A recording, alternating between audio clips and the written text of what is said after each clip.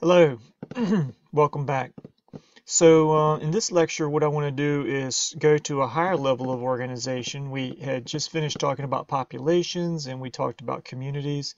And now what I want to do is talk with you about biomes and water ecosystems. Biome is a term we use typically for terrestrial ecosystems, and and then ecosystems is what we use with water. We don't call water biomes. There's no water biomes that we actually use.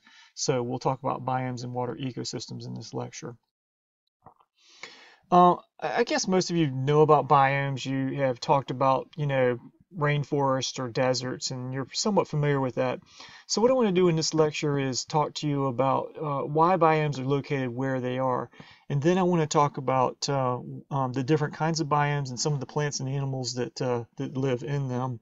And so in this map right here, which is a map you've probably seen before, you recognize all the various kinds of biomes that are located around the world. This is a very generic map. When you get into looking more closely, the biomes don't work out so well, but at a low level of resolution, biomes seem to be found in certain locations all across the world.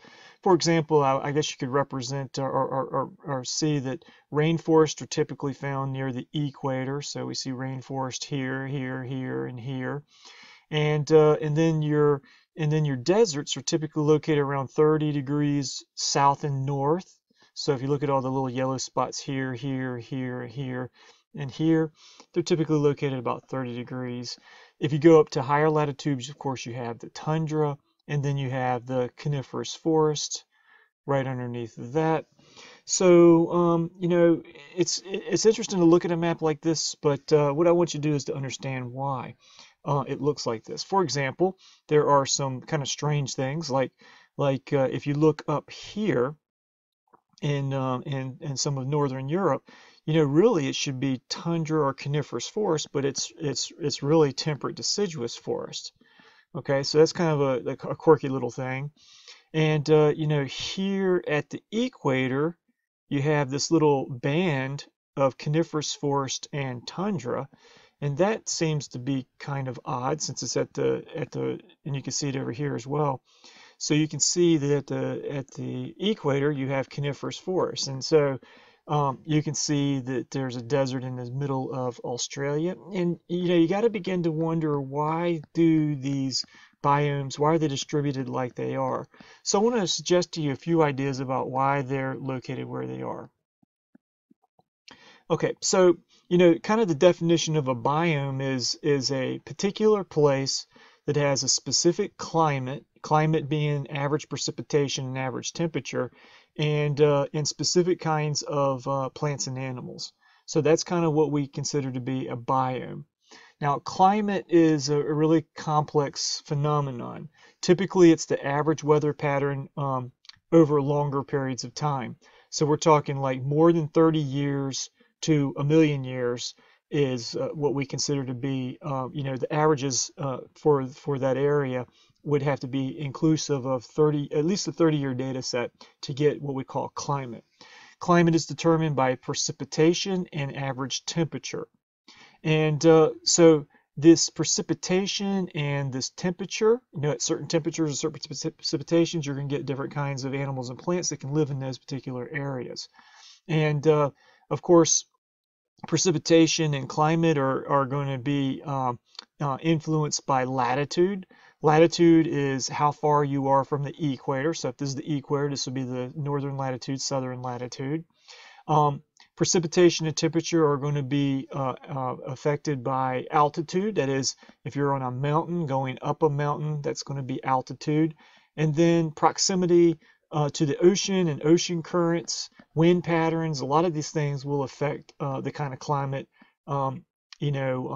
a particular area is going to have. When you put into consideration all of these things, this is going to affect what kinds of plants and animals that you can have in a certain area. So let me show you a few of the effects of a few of the things we just described. So here we're looking at different biomes, and you're looking at ocean currents.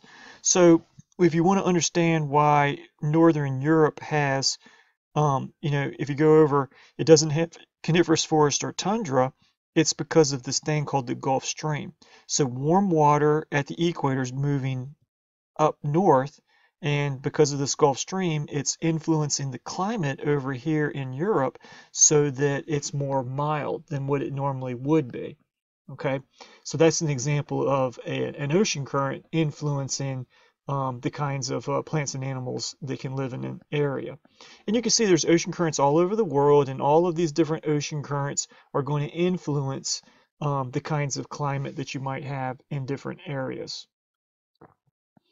Another thing that influences the kinds of plants and animals you can have in a particular area is the tilt of the Earth.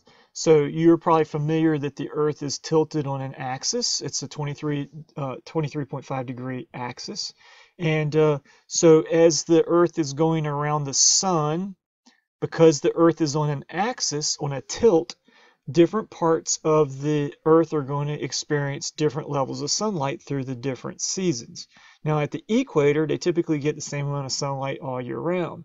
But say in the northern hemisphere, so here in the northern hemisphere during the June solstice, June 20th is the longest day of the year, you can see that the sunlight is going to strike more towards the northern latitude, less towards the southern latitude. So when we have summer up here in the northern latitude, they're having winter down in the southern latitude. Okay, that's all because of the tilt of the Earth. Now, when you go to into the September, the tilt of the Earth is such that we're getting less sunlight. We get the least amount of sunlight on December the 20th, and so less of the sunlight is striking. So up here in the extreme northern latitudes at the pole, North Pole, they have very, very large amounts of nighttime, very little daylight during December solstice. And then as you move to March, the tilt of the Earth allows for more sunlight to strike. All right, so what this creates, this tilt of the Earth, what this creates is different seasons. So if you go to the equator, they don't have different seasons. They may have a wet season and a dry season, but in the northern and southern latitudes, extreme northern and southern latitudes, we get 4 seasons. So that influences the kinds of plants and animals that can live in a particular area. And this is just showing you solar radiation. So solar radiation, more sunlight strikes the equator than it does in the northern or southern latitudes. Okay, and that's going to create a situation where there's more sunlight, therefore it's going to be warmer. As you move away from the poles, that influence is less and less. So that influences the kinds of plants and animals that you can have in a particular area. So, when we get around the equatorial region, it's called tropical. When we move away from that, we get into subtropical and then warm temperate and then cool temperate. And eventually at the poles, it gets to be cold. So that influence of less and less sunlight as you move away from the equator makes for different kinds of climates. And different kinds of climates has different, allows different kinds of plants and animals to live in a particular area. So another thing that is kind of interesting is that at the tropics, where you get your greatest influence of solar radiation, you can see that at the tropics, air tends to rise because it's being heated. It tends to rise. Hot things rise, cool things descend. So the reason we have rainforests at the tropics is because all of that sunlight striking the equatorial waters is causing lots and lots of moisture to form. And then when that moisture hits the upper atmosphere, it condenses and cools and then comes back as precipitation. Okay, so that's why we have rainforests in the equatorial regions and subequatorial regions, because you have more of that water evaporating. Now, as the air loses its water, it descends, and it's very dry as it descends because it's lost its moisture. So notice that's at 30 degrees latitude. So at 30 degrees latitude, that's where we're going to find our main deserts. So I'm just doing 30 degrees latitude. This is where we're going to find our main deserts. Now there's other factors that influence that as well. So we don't have a desert over here in in eastern North America. So we don't have any deserts right here in eastern North America because we have the warm water from the Gulf Stream and from the Gulf of Mexico that's influencing the precipitation. Therefore, it's influencing the kinds of plants and animals that can live there. So these cells here, they're called hadron cells. These cells here form where you have warm air rising and then cool dry air descending. So we have some areas where you can see right here in these particular places, you have warm air rising yet again because of the air that's replacing. So we have air coming in. So up here in the North America, we have the rainforests that are temperate rainforests. And then if you go down to New Zealand, you have temperate rainforests in New Zealand as well. Okay, so these hadron cells are just air circulation currents where warm air rises and then it falls after it lost its water, it falls and it's dry. And that creates a situation where you have deserts where they're supposed to be and you have rainforests where they're supposed to be. Here's just a different view of it. Rainforest where the warm air is rising, hits the upper atmosphere and rains back. Deserts forming where that dry air comes back down. Where the warm air is rising, we have the temperate rainforests. And this picture right here is also showing you another effect as well. It's called the Coriolis effect. See, there's fluid over the surface of the Earth. The fluid is the atmosphere. And as this sphere that we call the Earth, as it rotates on its axis, that fluid is deflected. So, for example, the fluid, the air is actually deflected because the Earth is moving this way. The air is deflected up and to the right. Okay, if you go down to the lower hemisphere, it's deflected to the left. Okay, so it's deflected this way. Probably that's deflected to the right as well. Excuse me. Okay, so the spin of the Earth with that fluid, the atmosphere, the spin is going to create all kinds of wind currents. And those wind currents are going to be very important to what kinds of plants and animals can live in certain areas. And that's just showing you these hadron cells again, but it includes all the different land biomes that you can see correlated with the rise of the air and the fall of the air. Rise of warm air, fall of dry air. Fall of dry air, you get deserts. Warm air rising creates precipitation in tropical rainforests or temperate rainforests, if we look right here. So wind not only affects land biomes, it also affects water ecosystems as well.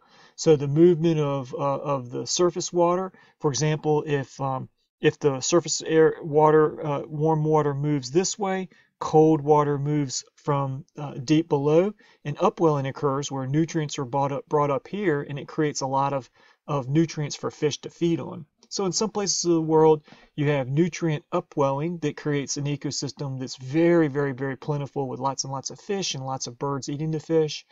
And then, of course, if you get the movement of warm surface water moving this way, you don't have as many nutrients coming up. So wind really influences not only terrestrial biomes, but water ecosystems as well. This is just showing you what happens in a pond. So depending upon the latitude that you find yourself in, away from the equator, you can have a situation where you have different kinds of seasons: winter, spring, autumn, and summer. And what's kind of interesting, as the water cools from summer to autumn, as the water cools, water finds that itself to be most dense when it gets to a particular temperature. So that's probably right around, something of the order of 4 degrees Celsius. It has its most density. When it's most dense, it sinks, and then and then water that's less dense will actually rise. That causes upwelling of nutrients. So in the autumn and in the spring, you will find that these upwelling events will occur, and you'll have algae blooms. It's also called eutrophication. And so sometimes you can see that naturally occurring on ponds. Again, that's the influence of temperature. All right, so another thing that will affect what kinds of plants and animals can live in a particular area will be mountains. So if you noticed here, this is an example from the West Coast. We have the Coast Range and the Cascade Range. Water coming off the Pacific Ocean is going to lose its precipitation when it hits these mountains. You can see it in the second example here, it loses precipitation, and then on the other side you have Death Valley. So these Cascade and Coast Ranges are very, very wet and lots of trees. But you go on the other side, east of those, you're going to find Death Valley. It's going to be very, very, very dry because all the precipitation has been lost. And this is called the rain shadow effect. The rain shadow effect.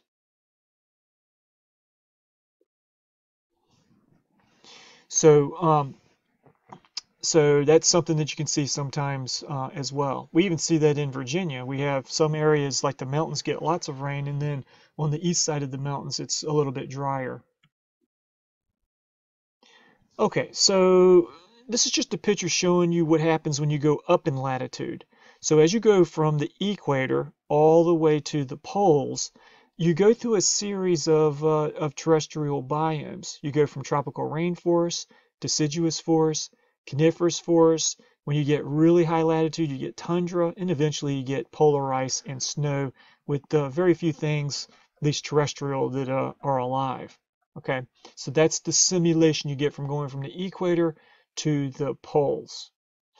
And so what we see though in mountains is that you can start at the base of a mountain at the equator, and you can be in tropical rainforest, and in the same day you can walk to a high enough area where you have deciduous forest, then you have coniferous forest, and you have tundra, and then you have where nothing can grow, where you have basically high altitude tundra, or you basically have just rocks because it's so cold and so little precipitation.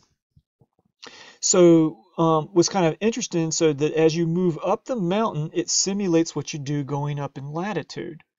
The reason that that actually happens is that as you go up the mountain, the environmental conditions change. So at the very base of the mountain, where at the equator, it's tropical rainforest because it's very warm, very moist.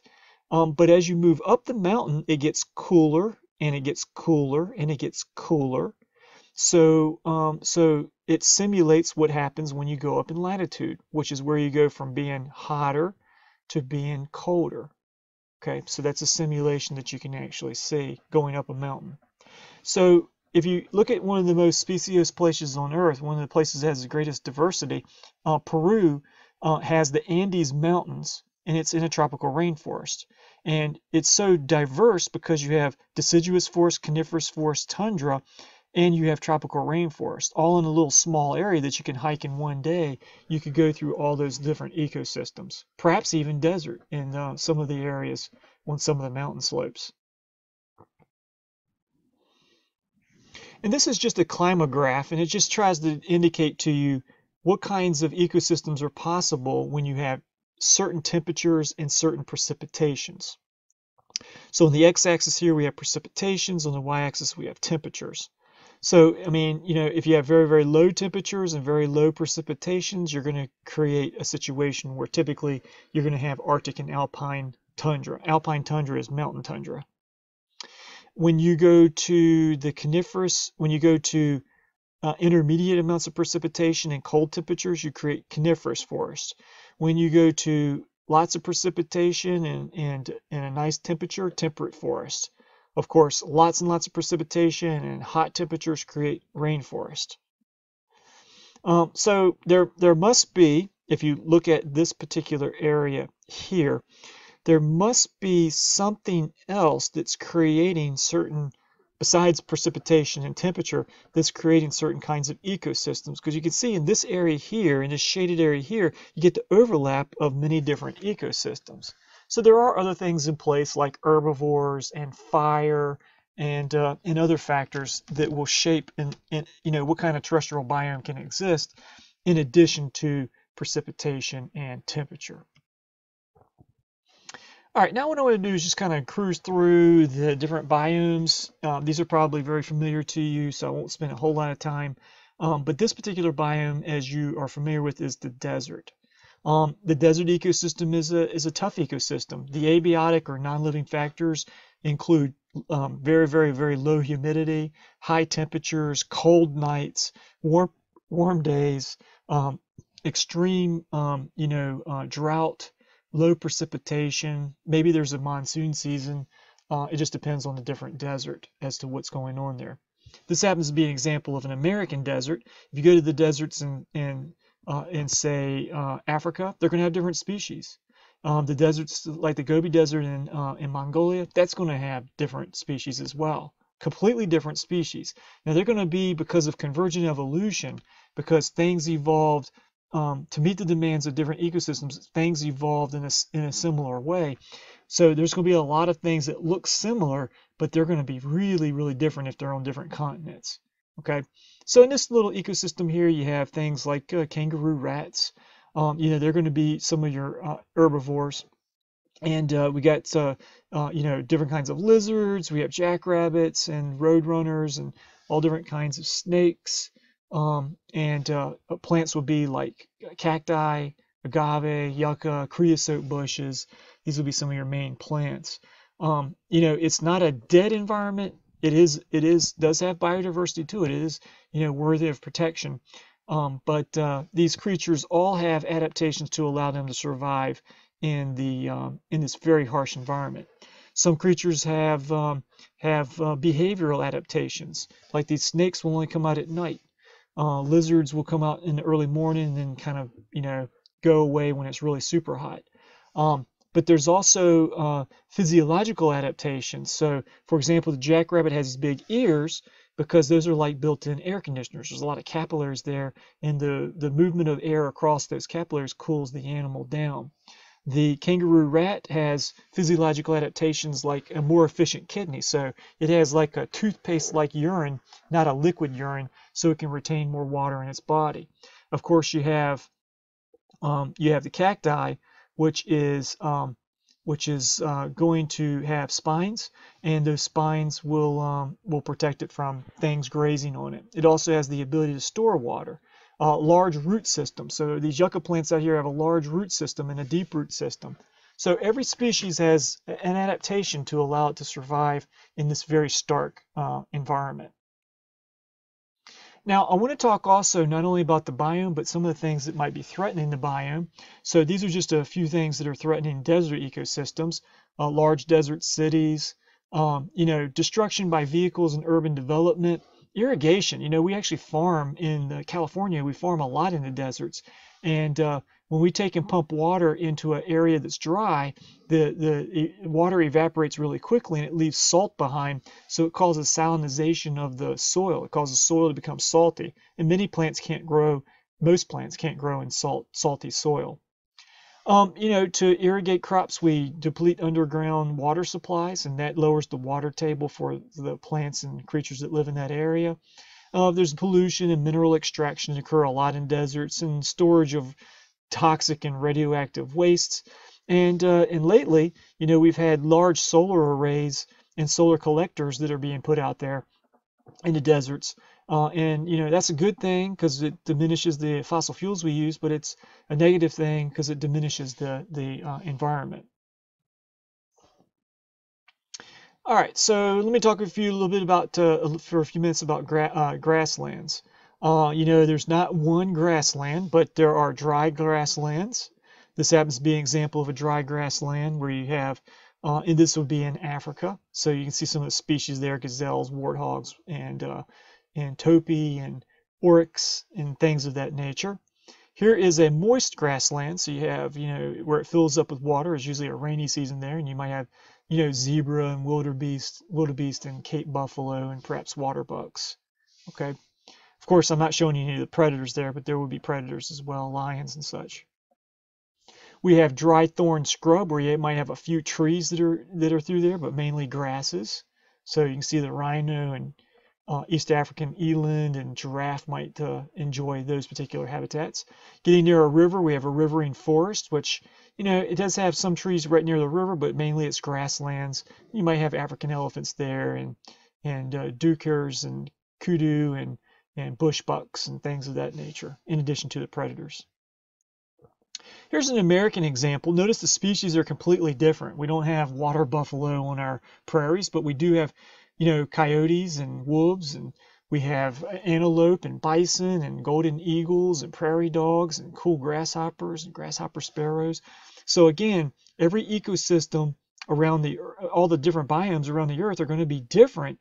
So for example, the African grasslands are going to be different than American grasslands in terms of species, but the species have evolved in a very similar way to meet the demands of that particular precipitation and temperature. Okay, so when you are in a grassland, doesn't matter where you are in the world, it's going to see similar. There are going to be many similar convergent adaptations, but the species will definitely be different. Okay. Now, on a grassland, to survive, you have to either dig holes to survive from predators, or you have to have good eyesight to see your prey, or you have to be able to run very fast. You do have to be able to eat grass or eat something that eats grass. So that's something you have to have. Grasslands are notorious for being dry, extreme climates, very cold in the winter, very, very hot in the summer. They can have periods of drought, tornadoes. So there's a lot of interesting things that occur in grasslands. This is considered to be a polar grassland by some books. Some books will call this the tundra.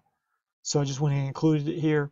The tundra is extreme latitude. It's found at extreme high latitudes or on the tops of mountains. And so they're going to have creatures like, this is an American example: grizzly bears and caribou, and horned lark. Lots and lots and lots of bugs, black flies, mosquitoes, snowy owls, Arctic fox, ptarmigan would be something you would find there, and lemmings. These are little rodents.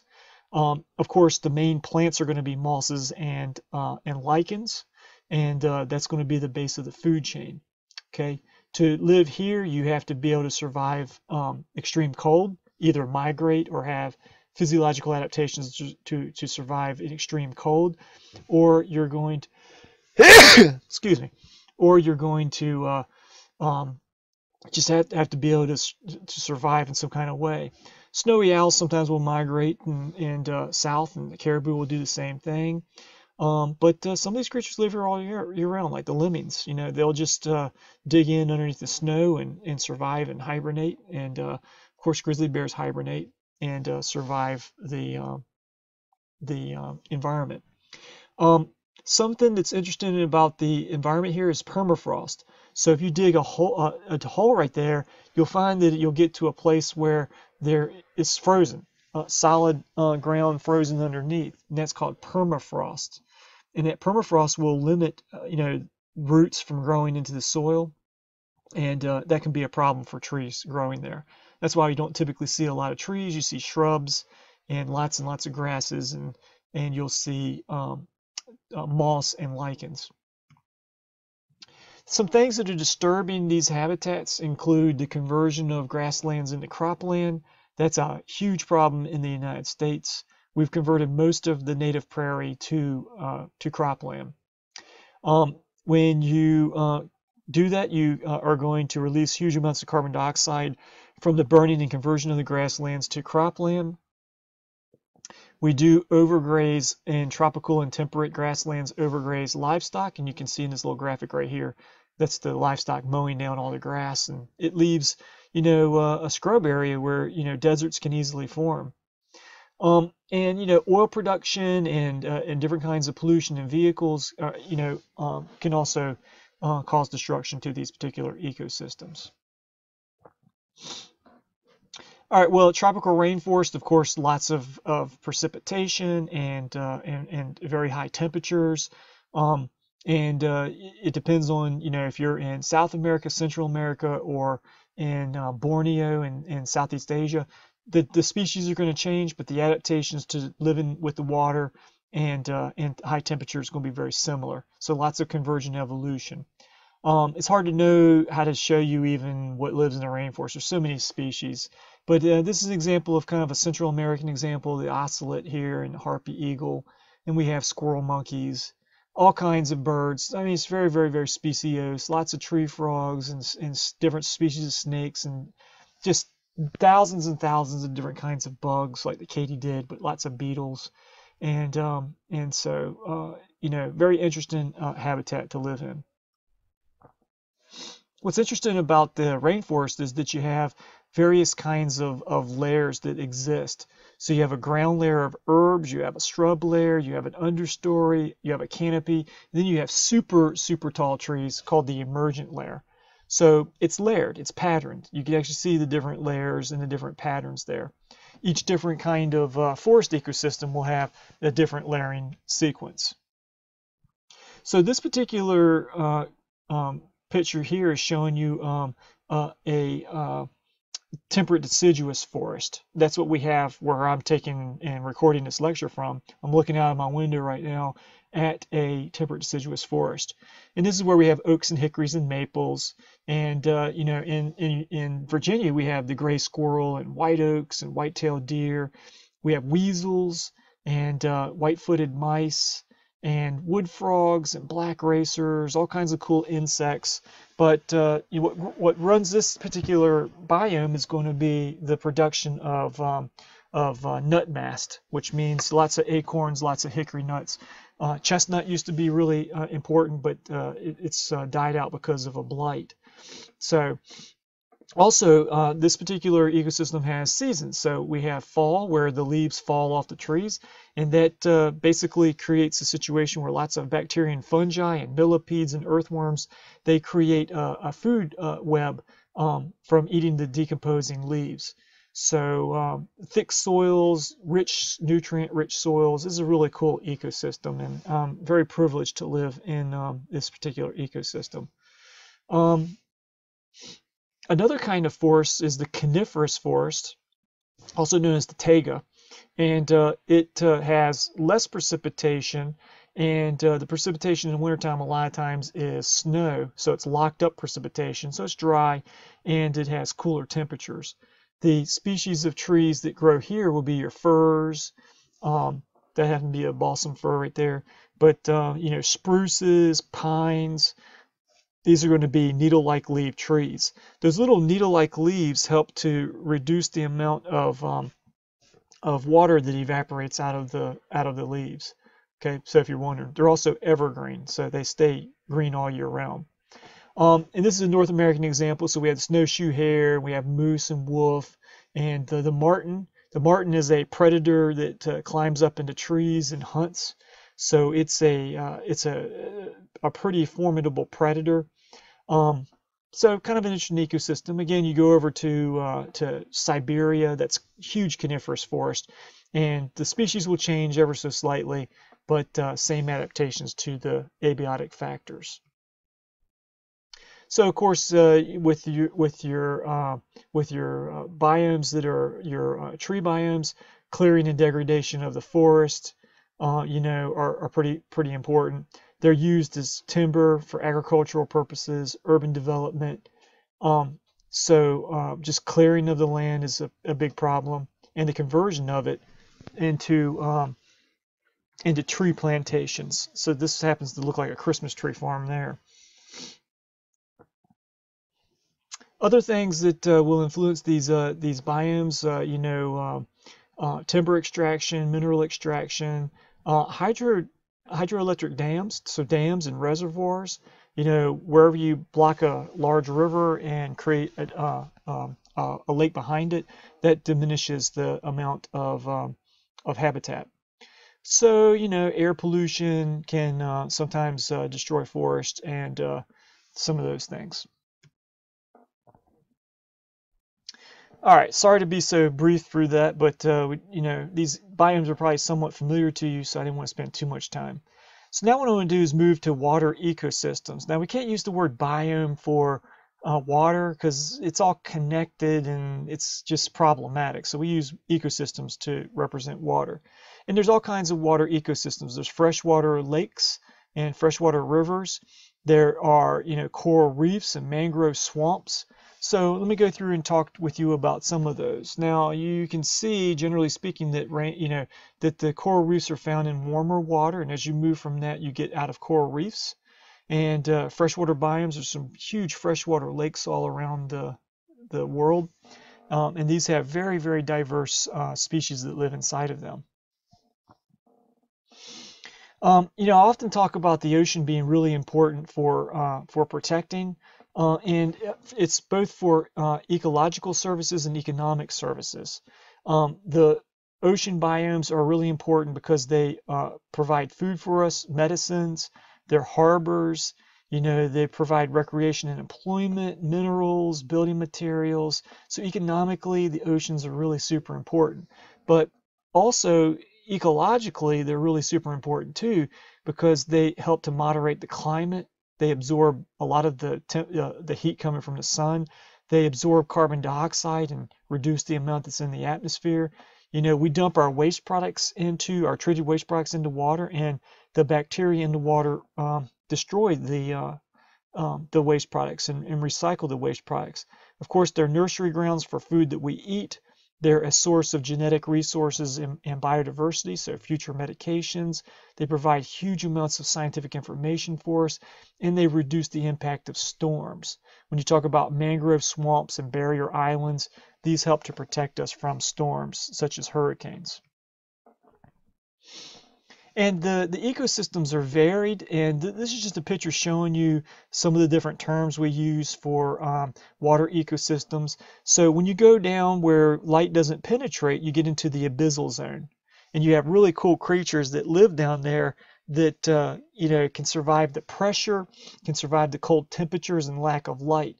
One of my favorite fish happens to be the anglerfish. It has a little bioluminescent organ that it will dangle in front of its mouth to attract prey so it can eat the prey.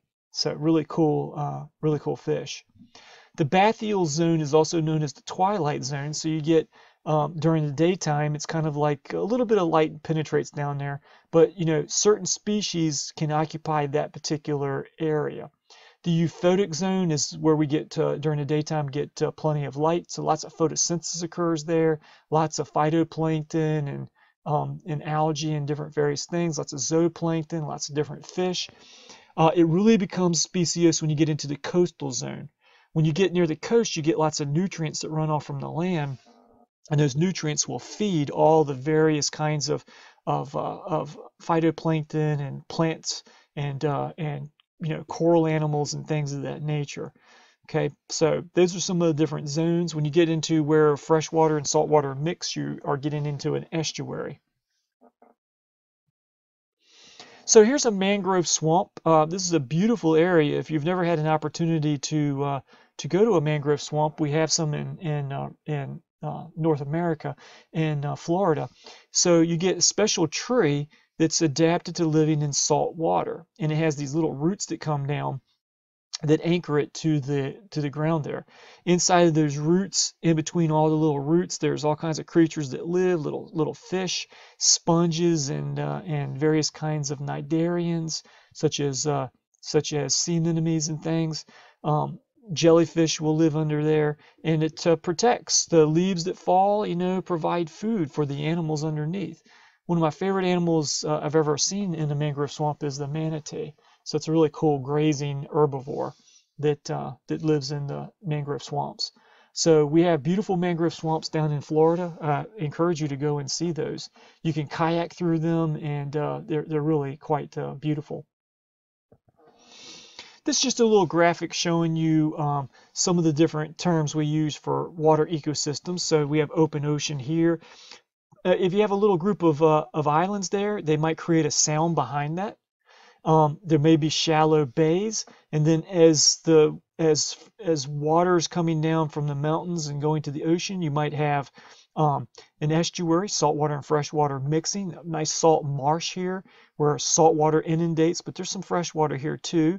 You can have tidal creeks and tidal rivers where each tide, water will come in during high tide, water will go out during low tide, and very special species live in those particular areas. Virginia is a very special place because we do have bays. like Back Bay near Virginia Beach. We have tidal creeks and tidal rivers. The Potomac River, York River, Rappahannock River, the James River, all of those are tidal rivers up to a point. And so there's very special species that live in these estuarine environments. And this happens to show an estuarine little food web. This is what you can see in large parts of the Chesapeake Bay. You have tons and tons and tons of salt cordgrass that develops. As that stuff dies, as the cordgrass dies and goes into the water, you have, bacteria will break it down. The bacteria will be eaten by zooplankton. It'll be eaten by filter feeders like clams and other filter feeders we studied earlier on. That zooplankton and clams will serve as food for other species of fish and shorebirds, and those things will serve as food for higher level predators. Okay, beautiful ecosystem, very, very, very productive. Not a lot of species in estuaries. Maybe several thousand species would be what you would find there in the Chesapeake Bay, but huge numbers of them. Very productive habitat. This is one that I'm not too familiar with. I've never been to a rocky shore beach or a tide pool. It's on my life list of things to do. But when you go down there, you can see all kinds of cool things. All kinds of crabs, hermit crabs, shore crabs, starfish, all kinds of sea anemones, just don't touch them, sea urchins, nudibranchs, which are those flatworms. So all different kinds of flatworms in these pools. And of course you have low tide. When the water goes out, you can go into pools and look around. And then high tide, it's all flooded. So lots and lots of different kinds of mussels and gastropods and barnacles, which are crustaceans. So and then of course all kinds of seaweed and algae. Well, the beach, I'm pretty familiar with the beach. We have lots of barrier beaches around here: Myrtle Beach and Nag's Head and Hatteras, all of the barrier islands of North Carolina. And in Virginia Beach, we have Sand Bridge. So barrier islands are very familiar. But if you go to a beach, there's habitats up here, there's habitats down here, different habitats here. Where you have low tide and high tide lines, you're going to have different species that live. Okay, so some of the species would be like blue crabs, and sandpipers are really familiar. Mole crabs, you can see those all over the place. There's clams and different kinds of worms. And if you go down south enough, you get sand dollars, and moon snails are pretty common. So if you get up onto the beach, you have sea fleas and tiger beetles and all kinds of insects and different shore birds and seagulls and things that live up there. This is just showing you a sequence all the way from the ocean to a bay, and this would be like kind of like a barrier island. So the beach has certain species that can live there. You have dunes where you might even have some small shrubs that live on there. So you might have interdunal ponds. So where these dunes come together, there might be ponds underneath here, and that might be certain species that can live there. And maybe your dunes behind the primary dune, you might have taller shrubs, and perhaps behind that trees. And then you'll decline down into a marsh, and then eventually into the actual bay. So again, different species all along the way can live and survive. And this is a pretty harsh environment because it's very dry. That sand makes it very dry, and typically it's really hot. Extreme seasonal variations as well. And the coral reef is another beautiful ecosystem. So in the coral reef, of course, you have the coral animal that has the symbiotic algae that lives in it, the zooxanthellae algae that lives inside of it, and you might have algae, phytoplankton, and other producers as well. Of course, you have zooplankton, you have lots of bacteria, and those start food webs that go from there. And you'll have moray eels, all kinds of different fish, lots and lots of species of fish, and of course, sea turtles and sharks and jellyfish are going to be found there as well. Now there's things that are destroying the coral reef, and I just want to touch base with it for a second. You probably heard of stories of the Great Barrier Reef and some of the destruction of it, but the warming of the ocean seems to be taking out the Great Barrier Reef. That's at least what we think right now. But dirt covering over the reef could be a problem. Fertilizer can cause an overgrowth of algae over the surface of coral and block sunlight. We do destroy mangrove swamps for making shrimp farms. Coral reef bleaching is occurring for probably because of the temperature of the water warming in certain areas. So other things would be the cyanide and dynamite fishing, removal for building coral, removing coral for building materials, aquaria, and jewelry, and then ship anchors and tourism. So this is something we've talked about before. Just want to refresh your memory about that. Well, freshwater ecosystems also provide economic services and ecological services too, very similar to what we looked at with the saltwater. A little bit more with economic services, of course, they provide drinking water and irrigation, and hydroelectric dams allow us to generate electricity. So no recreation and employment, but again, very similar things in terms of ecological services. And there's all different kinds of freshwater ecosystems as well. So when you look at a freshwater ecosystem like a lake, you have the limnetic zone, which is like the zone where the light actually penetrates. The profundal would be similar to the twilight zone, and the benthic zone would be down here at the bottom in the mud or whatever substrate there are. So there is a zone that's near the edge. The littoral zone is over here near the edge, and you can have some rooted plants that live in the water there. So lots of different species live in water ecosystems. It just depends on where you are in the world. This is just showing you freshwater ecosystems from rain and snow hitting mountains. You have basically lakes and glacial lakes, and where you don't have glaciers, you have mountain lakes. You may have waterfalls, various kinds of tributary streams, and eventually down into salt marsh and estuaries. Different species live in different areas all along the way. All right, well, that's a quick jump through terrestrial biomes and water ecosystems. So I will see you next time, and we'll talk about conservation biology next time. And make sure you keep up with your work, keep up with your reading, keep up with your due dates. Make sure you watch all your lectures. And if you have questions, please feel free to email me or other students. Until next time, I wish you a good evening, morning, or day whenever you're watching this video.